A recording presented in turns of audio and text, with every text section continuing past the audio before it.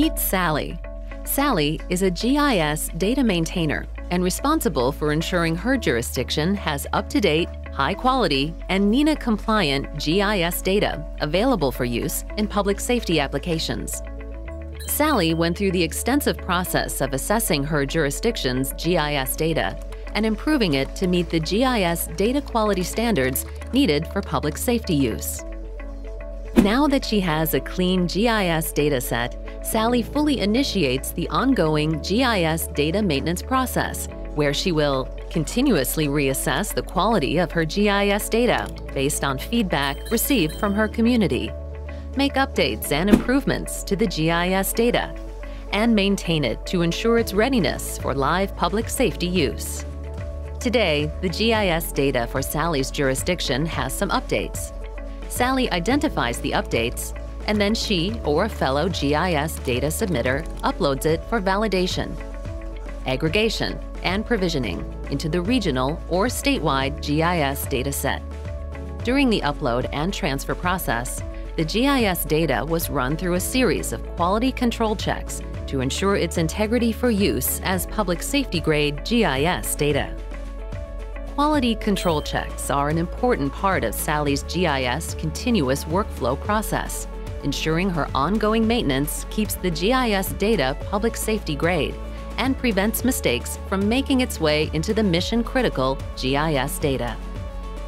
Each time her GIS data is run through the QC checks, Sally is given a report showing any errors in her GIS data.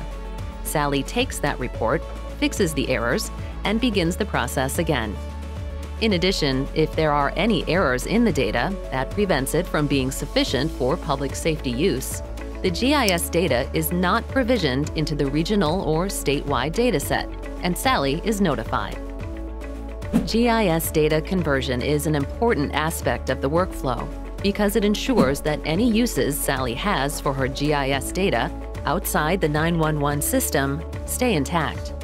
It ensures that she can still maintain the data in a format that works for her and still submit the GIS data to her regional or statewide system. During the GIS data aggregation step, the GIS data from the other GIS data maintainers throughout Sally's region or state is aggregated into a seamless GIS dataset for public safety applications and converted to a standard GIS data model.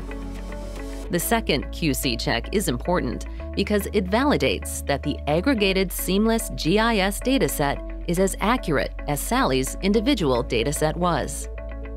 Once Sally's GIS data passes the final QC, it is fit to be used in multiple 911 systems and produced in GIS data packages that are needed in each of those different 911 systems. Sally benefits from a simplified GIS process, ensuring she has an accurate GIS dataset for all her daily needs, and that the GIS data is public safety grade for use in her 911 system.